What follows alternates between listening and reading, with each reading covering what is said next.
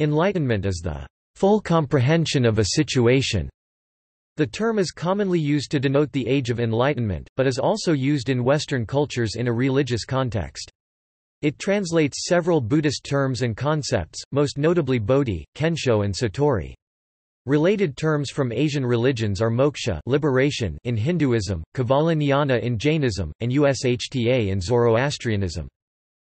In Christianity, the word enlightenment is rarely used, except to refer to the Age of Enlightenment and its influence on Christianity. Roughly equivalent terms in Christianity may be illumination, kenosis, metanoia, revelation, salvation and conversion. Perennialists and universalists view enlightenment and mysticism as equivalent terms for religious or spiritual insight. Western understanding. In the Western world, the concept of enlightenment in a religious context acquired a romantic meaning. It has become synonymous with self-realization and the true self, which is being regarded as a substantial essence which is covered over by social conditioning. As aufklärung. The use of the Western word enlightenment is based on the supposed resemblance of Bodhi with aufklärung, the independent use of reason to gain insight into the true nature of our world. As a matter of fact, there are more resemblances with Romanticism than with the Enlightenment, the emphasis on feeling, on intuitive insight, on a true essence beyond the world of appearances. Awakening, historical period of renewed interest in religion. The equivalent term, awakening, has also been used in a Christian context, namely the Great Awakenings, several periods of religious revival in American religious history.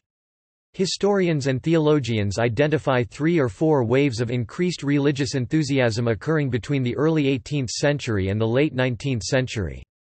Each of these Great Awakenings was characterized by widespread revivals led by evangelical Protestant ministers, a sharp increase of interest in religion, a profound sense of conviction and redemption on the part of those affected, an increase in evangelical church membership, and the formation of new religious movements and denominations.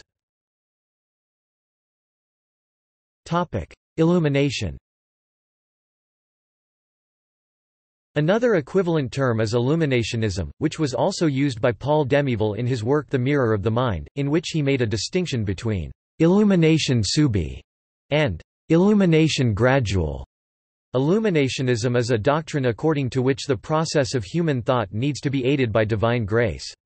It is the oldest and most influential alternative to naturalism in the theory of mind and epistemology. It was an important feature of ancient Greek philosophy, Neoplatonism, medieval philosophy, and in particular, the Illuminationist school of Islamic philosophy. Augustine was an important proponent of illuminationism, stating that everything we know is taught to us by God as he casts his light over the world, saying that, "The mind needs to be enlightened by light from outside itself, so that it can participate in truth, because it is not itself the nature of truth. You will light my lamp, Lord. And you hear nothing true from me which you have not first told me." Augustine's version of illuminationism is not that God gives us certain information, but rather gives us insight into the truth of the information we received for ourselves. Romanticism and transcendentalism. This romantic idea of enlightenment as insight into a timeless, transcendent reality has been popularized especially by D.T. Suzuki. Further popularization was due to the writings of Heinrich Dumoulin. Dumoulin viewed metaphysics as the expression of a transcendent truth, which according to him was expressed by Mahayana Buddhism, but not by the pragmatic analysis of the oldest Buddhism, which emphasizes anatta. This romantic vision is also recognizable in the works of Ken Wilber. In the oldest Buddhism, this essentialism is not recognizable. According to critics, it doesn't really contribute to a real insight into Buddhism. Less than pre greater than /pre greater than ... Most of them labor under the old cliché that the goal of Buddhist psychological analysis is to reveal the hidden mysteries in the human mind and thereby facilitate the development of a transcendental state of consciousness beyond the reach of linguistic expression. Experience. A common reference in Western culture is the notion of Enlightenment experience. This notion can be traced back to William James, who used the term religious experience in his book, The Varieties of Religious Experience. Wayne Proudfoot traces the roots of the notion of religious experience further back to the German theologian Friedrich Schleiermacher (1768–1834), who argued that religion is based on a feeling of the infinite. The notion of religious experience was used by Schleiermacher to defend religion against the growing scientific and secular critique. It was popularized by the Transcendentalists, and exported to Asia via missionaries. Transcendentalism developed as a reaction against 18th-century rationalism, John Locke's philosophy of sensualism, and the predestinationism of New England Calvinism. It is fundamentally a variety of diverse sources such as Hindu texts like the Vedas, the Upanishads and the Bhagavad Gita, various religions, and German idealism. It was adopted by many scholars of religion, of which William James was the most influential. The notion of experience has been criticized. Robert Scharf points out that experience is a typical Western term, which has found its way into Asian religiosity via Western influences. The notion of experience introduces a false notion of duality between experiencer and experienced, whereas the essence of Kensho is the realization of the non-duality of observer and observed. Pure experience does not exist, all experience is mediated by intellectual and cognitive activity. The specific teachings and practices of a specific tradition may even determine what experience someone has, which means that this experience is not the proof of the teaching, but a result of the teaching. A pure consciousness without concepts, reached by cleaning the doors of perception, would be an overwhelming chaos of sensory input without coherence. Nevertheless, the notion of religious experience has gained widespread use in the study of religion, and is extensively researched.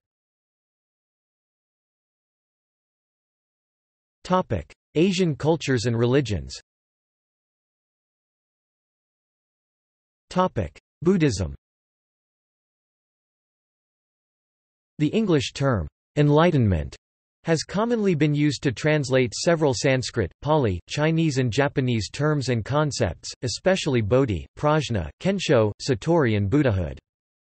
Bodhi is a Theravada term. It literally means, awakening, and understanding. Someone who is awakened has gained insight into the workings of the mind which keeps us imprisoned in craving, suffering and rebirth, and has also gained insight into the way that leads to nirvana, the liberation of oneself from this imprisonment. Prajna is a Mahayana term. It refers to insight into our true nature, which according to Madhyamaka is empty of a personal essence in the stream of experience. But it also refers to the Tathagata Garbha or Buddha nature, the essential basic consciousness beyond the stream of experience. In Zen, Kensho means, seeing into one's true nature. Satori is often used interchangeably with Kensho, but refers to the experience of Kensho. Buddhahood is the attainment of full awakening and becoming a Buddha. According to the Tibetan Tubten Yeshe, enlightenment, full awakening, Buddhahood.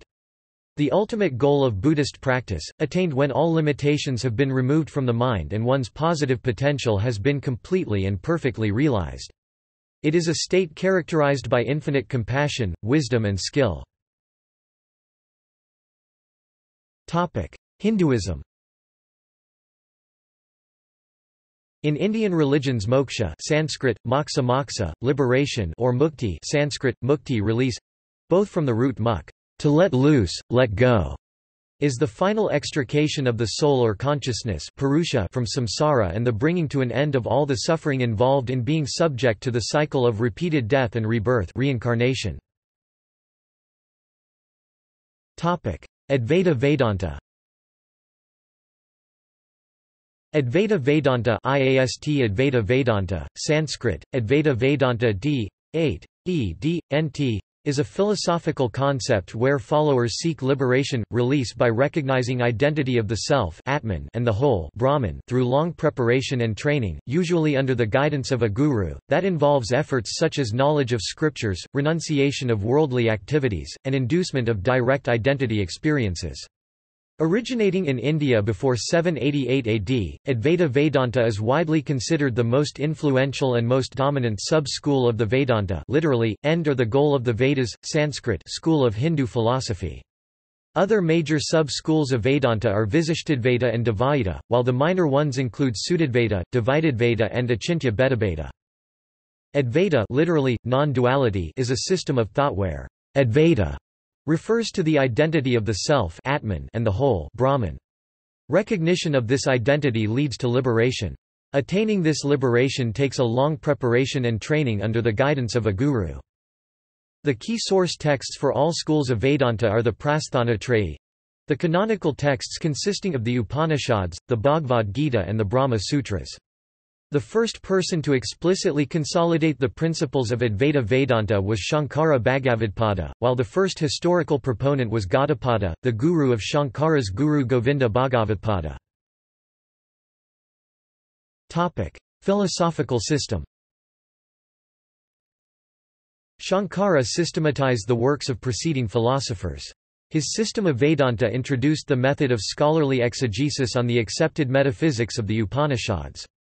This style was adopted by all the later Vedanta schools. Shankara's synthesis of Advaita Vedanta is summarized in this quote from the Vivekachudamani, one of his Prakarana Granthas philosophical treatises. In half a couplet I state, what has been stated by crores of texts, that is Brahman alone is real, the world is mithya not independently existent, and the individual self is non-different from Brahman. Neo-Vedanta. In the 19th century, Vivekananda played a major role in the revival of Hinduism, and the spread of Advaita Vedanta to the West via the Ramakrishna mission. His interpretation of Advaita Vedanta has been called Neo-Vedanta in a talk on the Absolute and Manifestation, given at London in 1896. Swami Vivekananda said, I may make bold to say that the only religion which agrees with, and even goes a little further than modern researchers, both on physical and moral lines is the Advaita, and that is why it appeals to modern scientists so much. They find that the old dualistic theories are not enough for them, do not satisfy their necessities. A man must have not only faith, but intellectual faith too. Vivekananda emphasized samadhi as a means to attain liberation. Yet this emphasis is not to be found in the Upanishads nor in Shankara. For Shankara, meditation and nirvikalpa samadhi are means to gain knowledge of the already existing unity of Brahman and Atman, not the highest goal itself. Yoga is a meditative exercise of withdrawal from the particular and identification with the universal, leading to contemplation of oneself as the most universal, namely, consciousness. This approach is different from the classical yoga of complete thought suppression. Vivekananda's modernization has been criticized. Without calling into question the right of any philosopher to interpret Advaita according to his own understanding of it, the process of westernization has obscured the core of this school of thought. The basic correlation of renunciation and bliss has been lost sight of in the attempts to underscore the cognitive structure and the realistic structure which according to Samkarakarya should both belong to, and indeed constitute the realm of Maya. Neo-Advaita. Neo-Advaita is a new religious movement based on a modern, Western interpretation of Advaita Vedanta, especially the teachings of Ramana Maharshi.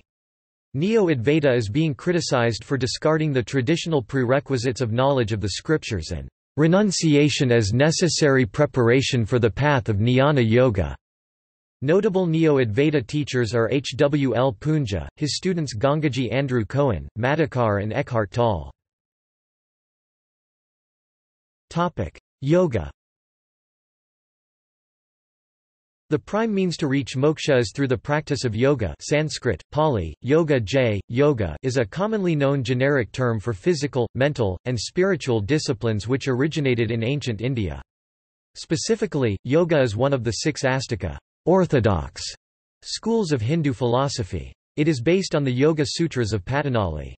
Various traditions of yoga are found in Hinduism, Buddhism, Jainism and Sikhism. Pre-philosophical speculations and diverse ascetic practices of 1st millennium BCE were systematized into a formal philosophy in early centuries CE by the Yoga Sutras of Patanjali.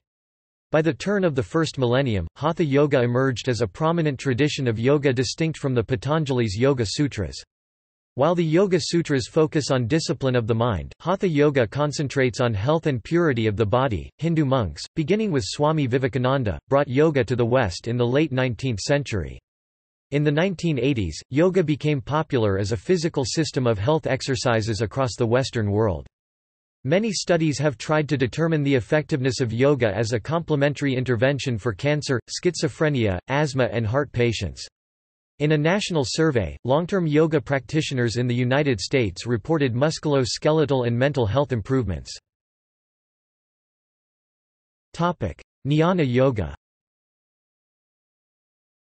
Classical Advaita Vedanta emphasizes the path of Jnana Yoga, a progression of study and training to attain moksha. It consists of 4 stages: Samanyasa or Sampatis, the fourfold discipline; Sadhana Kadastaya, cultivating the following 4 qualities: Nityanitya Vastu Viveka, Nityanitya Vastu Vivekam, the ability to correctly discriminate Viveka between the eternal Nitya substance Brahman and the substance that is transitory existence Anitya. Ihamatrartha Phala Bhoga Viraga, Ihamatrartha Phala Bhogaviragam, the renunciation Viraga of enjoyments of objects Artha Phala Bhoga in this world Iha and the other worlds Amutra like heaven etc. Samadhi Sattva Sampati, Samadhi Sattva Sampati, the sixfold qualities. Sama, control of the antakarana. Dhamma, the control of external sense organs. Uparati, the cessation of these external organs so restrained, from the pursuit of objects other than that, or it may mean the abandonment of the prescribed works according to scriptural injunctions. Titiksa, the tolerating of tapatraya. Sraddha, the faith in Guru and Vedas. Samadhana, the concentrating of the mind on God and Guru. Mumuksutva, Mumuksutvam, the firm conviction that the nature of the world is misery and the intense longing for moksha, release from the cycle of births and deaths. Sravana, listening to the teachings of the sages on the Upanishads and Advaita Vedanta, and studying the Vedantic texts, such as the Brahma Sutras. In this stage the student learns about the reality of Brahman and the identity of Atman. Manana, the stage of reflection on the teachings. Dhyana, the stage of meditation on the truth. That art thou. Bhakti Yoga. The paths of Bhakti Yoga and Karma Yoga are subsidiary. In Bhakti Yoga, practice centers on the worship God in any way and in any form, like Krishna or Ayyappa. Adi Shankara himself was a proponent of devotional worship or bhakti. But Adi Shankara taught that while Vedic sacrifices, puja and devotional worship can lead one in the direction of jnana, true knowledge, they cannot lead one directly to moksha. At best, they can serve as means to obtain moksha via Shukla Gati. Karma Yoga. Karma Yoga is the way of doing our duties, in disregard of personal gains or losses. According to Sri Swami Sivananda, Karma Yoga is consecration of all actions and their fruits unto the Lord. Karma Yoga is performance of actions dwelling in union with the divine, removing attachment and remaining balanced ever in success and failure. Karma Yoga is selfless service unto humanity. Karma Yoga is the yoga of action which purifies the heart and prepares the antakarana, the heart and the mind, for the reception of divine light or attainment of knowledge of the self. The important point is that you will have to serve humanity without any attachment or egoism. Jainism. Jainism, Sanskrit, Jainadharma, Tamil, Kamanam Samanam, Bengali, Jainadharma, Telugu, Jainamatam, Malayalam, Jainmat, Kannada. Jainadharma is an Indian religion that prescribes a path of non-violence towards all living beings. Its philosophy and practice emphasize the necessity of self-effort to move the soul toward divine consciousness and liberation. Any soul that has conquered its own inner enemies and achieved the state of supreme being is called a jina, conqueror, or victor. The ultimate status of these perfect souls is called siddha. Ancient texts also refer to Jainism as shramana dharma, self-reliant, or the path of the nirganthas, those without attachments or aversions. In Jainism, highest form of pure knowledge a soul can attain is called Kevala Jnana Sanskrit, Kevalajnana or Kevala Nana Prakrit, which means absolute or perfect, and Jnana, which means knowledge. Kevala is the state of isolation of the jiva from the ajiva attained through ascetic practices which burn off one's karmic residues, releasing one from bondage to the cycle of death and rebirth. Kevala Jnana thus means infinite knowledge of self and non-self, attained by a soul after annihilation of the all Gatiya karmas. The soul which has reached this stage achieves moksha or liberation at the end of its lifespan. Mahavira, 24th Tirthankara of Jainism, is said to have practiced rigorous austerities for 12 years before he attained enlightenment. During the 13th year, in the second month of summer, in the fourth fortnight, the light fortnight of Vaisakha, on its 10th day, when the shadow had turned towards the east and the first wake was over, on the day called Suvrata, in the Muhurta called Vigaya, outside of the town Grimbikagrama on the bank of the river or Jupalika, not far from an old temple, in the field of the householder Samaga, under a sal tree, when the moon was in conjunction with the asterism Uttara Falguni, the Venerable One, in a squatting position with joined heels, exposing himself to the heat of the sun, after fasting 2.5 days without drinking water, being engaged in deep meditation, reached the highest knowledge and intuition, called Kevala, which is infinite, supreme, unobstructed, unimpeded, complete, and full. Kevala Jnana is one of the 5 major events in the life of a Tirthankara and is known as Jnana Kalanaka and supposedly celebrated by all gods. Mahavira's Kaivalya was said to have been celebrated by the demi-gods, who constructed the Samasarana or a grand preaching assembly for him. Western culture. Christianity. The word «enlightenment» is not generally used in Christian contexts for religious understanding or insight. More commonly used terms in the Christian tradition are religious conversion and revelation.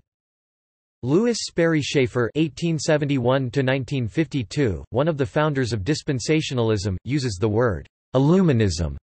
Christians who are illuminated are of 2 groups: those who have experienced true illuminism, biblical, and those who experienced false illuminism, not from the Holy Spirit. Christian interest in Eastern spirituality has grown throughout the 20th century.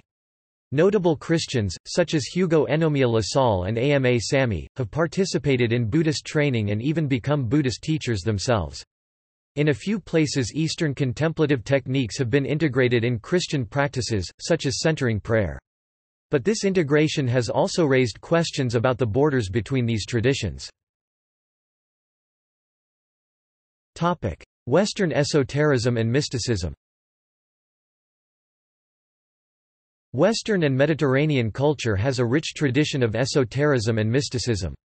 The perennial philosophy, basic to the New Age understanding of the world, regards those traditions as akin to Eastern religions which aim at awakening, enlightenment and developing wisdom. The hypothesis that all mystical traditions share a common core is central to New Age, but contested by a diversity of scientists like Katz and Proudfoot. Judaism includes the mystical tradition of Kabbalah. Islam includes the mystical tradition of Sufism. In the Fourth Way teaching, enlightenment is the highest state of man, humanity. Non-dualism. A popular Western understanding sees enlightenment as non-dual consciousness, a primordial, natural awareness without subject or object. It is used interchangeably with Neo-Advaita. This non-dual consciousness is seen as a common stratum to different religions. Several definitions or meanings are combined in this approach, which makes it possible to recognize various traditions as having the same essence. According to Renard, many forms of religion are based on an experiential or intuitive understanding of the real.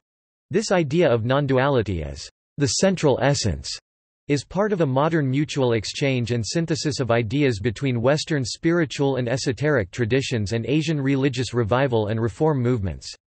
Western predecessors are, among others, New Age, Wilber's synthesis of Western psychology and Asian spirituality, the idea of a perennial philosophy, and theosophy.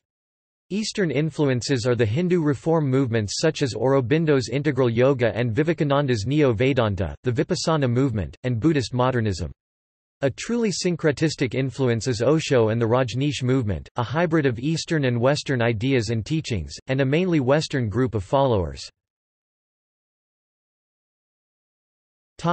Cognitive aspects. Religious experience as cognitive construct.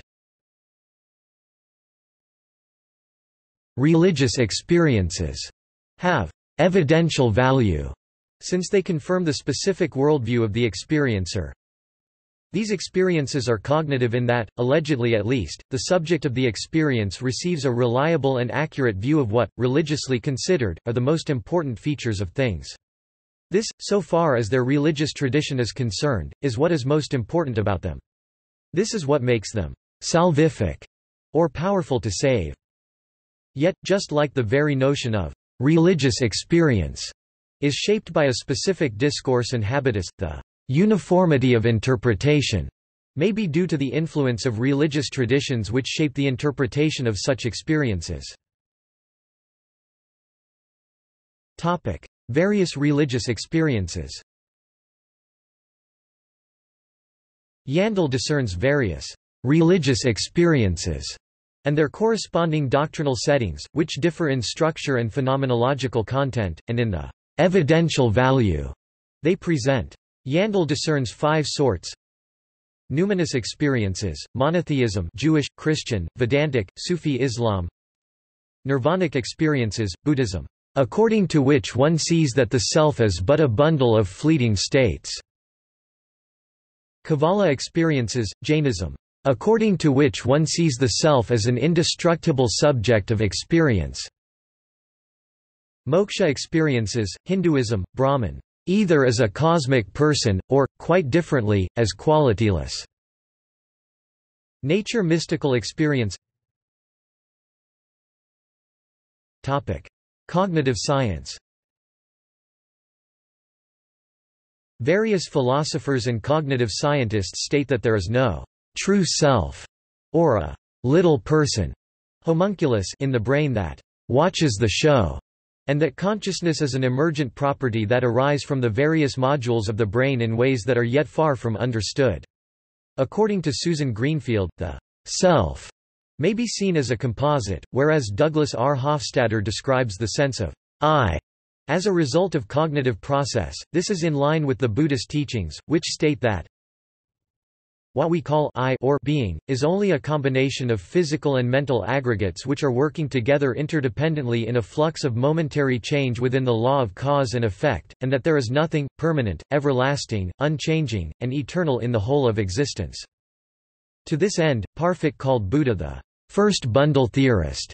The idea that the mind is the result of the activities of neurons in the brain was most notably popularized by Francis Crick, the co-discoverer of DNA, in his book The Astonishing Hypothesis. The basic idea can be traced back to at least Étienne Bonneau de Condillac. According to Crick, the idea was not a novel one. An exceptionally clear statement of it can be found in a well-known paper by Horace Barlow. Entheogens. Several users of entheogens throughout the ages have claimed spiritual enlightenment with the use of these substances. Their use and prevalence through history is well recorded, and continues today. In modern times we have seen increased interest in these practices, for example the rise of interest in ayahuasca. The psychological effects of these substances have been subject to scientific research focused on understanding their physiological basis.